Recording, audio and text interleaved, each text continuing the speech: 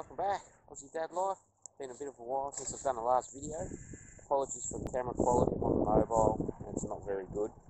We're up here at Cadell on the Murray in Echuca, Moama. Hello! Oh, just made me spill. Anyway, this place is awesome. As you can probably see behind me, I'll do a bit of a pan.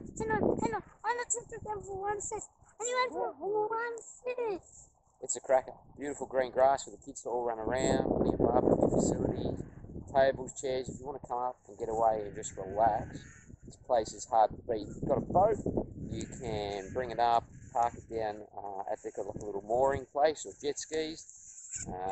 Got the fishing rods in. So far, no luck. Got some yabbies, got some worms on. No fishies, buddy. Anyway, I'll have a look here. See there in the background. It's quite steep down to the water. So if you've got little ones, you do need to keep a bit of an eye on them. But overall, cracker of a place. Rooms or accommodation are pretty standard, you know. Beds if you've got kids like we do. We've got a second room for the boys to sleep in. It's got tennis courts, it's got a pool that is freezing cold, it's got slides, it's got some playgrounds, basketball court that's part of the tennis court. It's got a whole heap of things to keep the kids entertained. Some horses over in the next paddock, so if your kids are interested in some animals, I'll come over for a feed. Anyway, I hope you're all having a great day so far. I'll take you inside and I'll sort of show you the room a little bit later.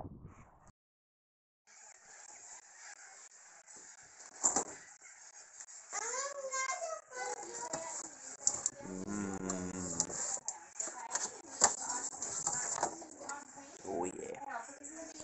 Alright, so we're out here now, out sort of the front, you could say, of the hotel. In the background we've got the tennis courts and the kids' playground. Not huge, but plenty of running around space. Now, this place is a car, probably 5 minutes out of Moama, or pretty much the border where you go over the river there into Echuca. It is absolutely stuffed full. It's quiet. So if you wanted to get away from sort of the rat race of where most of the hotels are in Echuca there, where you're sort of riding down and so on, this place is awesome. We've been here quite a few times. There's the pool, freezing cold, but clean. Kids like to swim in it. It is, like I said, a crack of a place, and the accommodation, it's pretty standard. It's not glamorous, it's not fancy, but if you want to get away with the kids, pretty cheap weekend. I think it's around 150 bucks a night. It's awesome, and it comes with, you don't even have to bring your own tennis balls and bats and so on. All comes supplied. So, gonna whack a few balls around here with the young fella and entertain ourselves before I think we've got seafood. Well, it's not crazy. Awesome seafood, and yeah, going to enjoy ourselves. So, anyway, have a good one. If you could subscribe, that'd be fantastic. Jumped up a little bit, which has been good.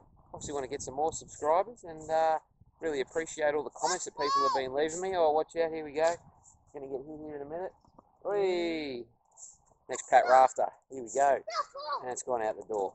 Anyway, I'll swing back a bit later and I'll show you some more stuff as we're going along. Alright, we're in the pool. How cold is it? It's cold. It's a bit chilly, but it's about 29 degrees here today, so it's a little bit on the warm side. When the sun comes out, it gets really hot. When it goes away, it's quite nice. So we're out here in the water, as you can see, crystal clear. Beautiful, isn't it, mate? You want to get out? You're going to get out? Where are you going to get to? Climb out, monkey style.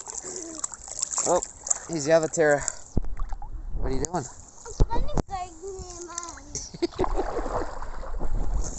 Oh, the joys. Holiday life. How's the serenity? Get a beer. People out on their wakeboards. Not very successful. Got the noisy cockies in the background. Oh, look at old mate here. He's going along alright. Hey, good on him. Tell you what, for you cockies, if you like waking up early, this is the place to come to. Those cockies, they seem to like to wake up at an early hour of the day. I'm filming. The touchies are being loud.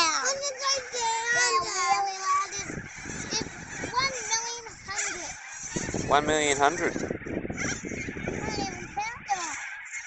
Yeah, look at them all.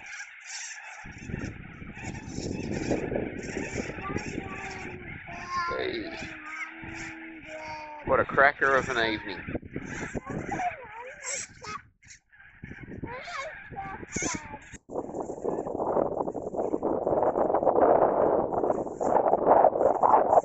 Oi, good one. Yeah, sure, Sam.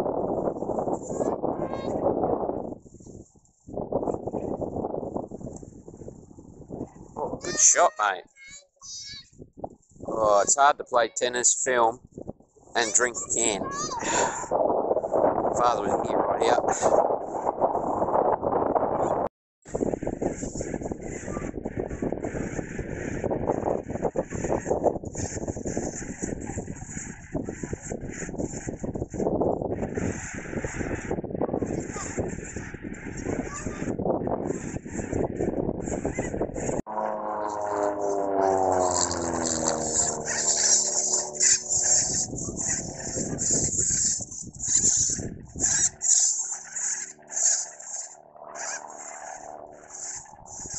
How's the Serenity, mate? Pretty good. We've caught one fish this morning. The rods are down there. I left them in overnight. Sort of was a bit panic station, so I didn't get the phone out. 30 great big carp. Cracker of a day here. Point it at mate. Come, mate. Keep winding. I think it's better than my one. Keep winding. I can't. Wind, mate. Oh, he's a good one. Oh, there he is. Oh, it's... Point him at the water. Look through the camera. Oh, hang on, mate. You better. Oh, dead him. What's the big one? He's a big one. He's a big one. Careful, step back in case it. He's a cloud or what? No, he's a big. What is he? Is he a toddler light or? No, he's a big carp. Can you taste him? Oh, he's a big one. Is he? It's bigger than my one, I thought. Yeah, he was bigger than your one, eh? Step back. Yeah. I told you there was one. I'm gonna want this one in. Now let Mace wind that one in. What? Alright, so you see we caught a big carp. Would have been probably about 7 or 8 kilos this morning. So we got 2 overnight each time.